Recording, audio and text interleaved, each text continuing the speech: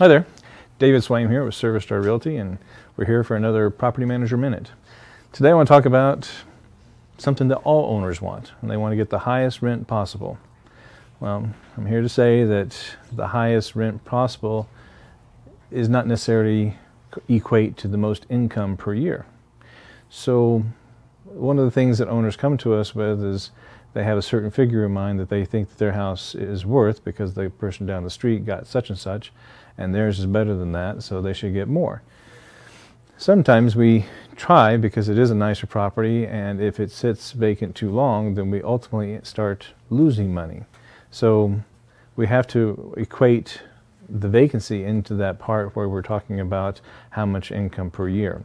So if you're trying to get $1,550 for a home, which really should be renting for $1,500, and you try for a month to get it, well, you've lost $1,500 trying to make $50, and it doesn't necessarily make sense.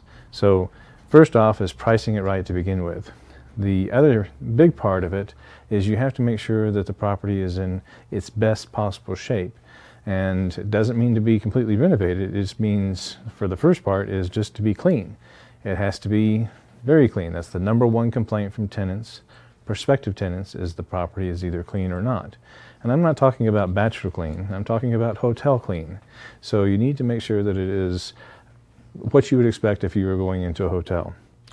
The other next thing you need to look at is pictures and videos. So you have to have great pictures because today is an age of online marketing. And if you can't grab their attention with a good picture, then at that particular point in time, you probably won't get them to look at your ad. So great pictures are part of it. Another huge asset is a video.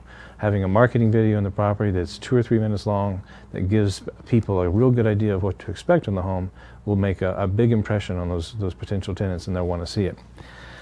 The other part is accessibility. If it's difficult to get in to see the property, they have to set an appointment, they have to come by the next day, or they call somebody and they don't get an answer. Those are the kinds of things that will turn a tenant off. Prospective tenants, they're looking for immediate gratification, and someone answering the phone is important. Someone getting the answers to their questions is also very important, and them being able to see it right away is very important. So all those things together make it easier for your house to show. And then if it's clean and neat and you got good pictures, it's a winning combination. So all those things are very important when it comes to getting the most amount of money per year, not necessarily the highest per month. So hope that helps, and thanks for watching.